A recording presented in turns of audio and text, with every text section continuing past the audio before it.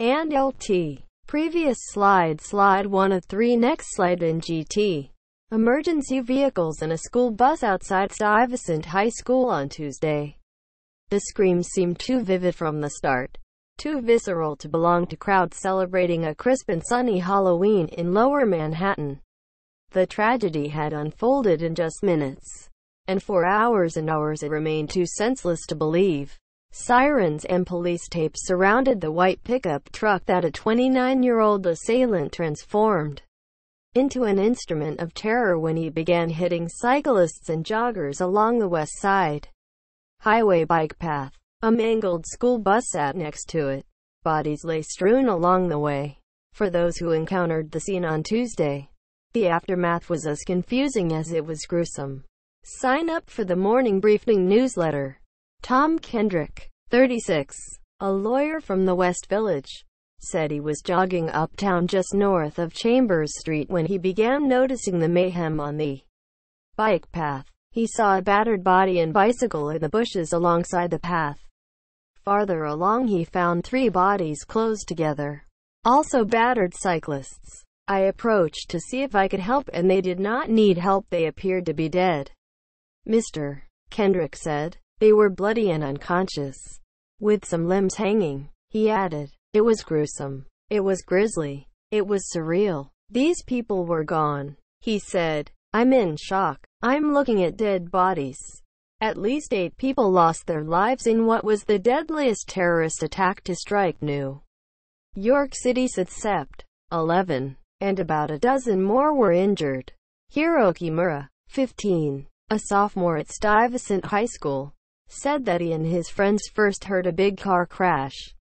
Then they heard shooting. We saw flocks of children running from the scene, Hiro said. The New York City Police Commissioner, James P. O'Neill, detailed a preliminary timeline of the violence, which he called an act of terror, in a news conference Tuesday evening that shed light on the scene. The white truck entered the bicycle path alongside West Street by Houston Street at 3:05 p.m. and drove south, hitting pedestrians and cyclists along the way. The runaway truck, labeled with Home Depot logos, drove 20 blocks before ramming into a school bus at Chambers Street. 2 adults and 2 children who were on the bus were reportedly injured in the crash. The 29-year-old man driving the truck exited the vehicle with what appeared to be 2 handguns, Mr. O'Neill said, at which point a uniformed police officer approached the man and shot him in the abdomen. Early reports suggested that the assailant may have yelled Allahu Akbar, Arabic for God is great, at some point after exiting his vehicle. A paintball gun and a pellet gun were recovered from the scene later. Many of the children attending schools in the area were horror-struck. The mother of a 13-year-old girl who came face-to-face with the suspects said her daughter was too traumatized to talk. The woman, her daughter and 2 other children were being escorted from the scene by a police officer.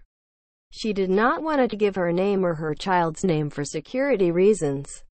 She said, the girl's face was red and terror-streaked, and she had curled her hands into the sleeves of her blue hooded sweatshirt. Her mother said she was a student at Intermediate School 289 on Warren Street, yards from where the truck came to a rest after crashing into the school bus. She was right in front of the shooter. He had 2 guns, the woman said of her daughter. She said she did not remember much else. Olivia Rakeman, 14, glimpsed the wrecked school bus in the immediate aftermath of the episode. They were sawing through a school bus window. They broke all of the windows and were trying to pull kids out. There was a man covering a child with a blanket. There was one kid who was stuck, she said. We ran into the building and they told us to hide, said Ms. Rakeman, a freshman. She took shelter in what she called a cellar with a group that was at first just 15 people. Around 50 more soon joined. As Ms. Rakeman and her friends ran inside, students on the upper floors of Stuyvesant had been shooting video of what happened in the street. Videos posted on Facebook and then circulated over Snapchat showed what appeared to be the suspect. A bearded man in dark clothing heading down the street with his weapons in his hands, next to a white pickup truck.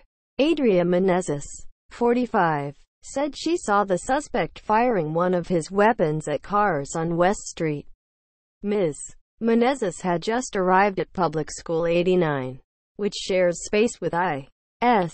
289 on Warren Street, at 3:03 p.m. to pick up the two children she babysits for, when she suddenly heard cars crashing on West Street and saw a yellow school bus drive like crazy. Then, roughly 15 feet away, she saw a tall man with dark hair and wearing a hat.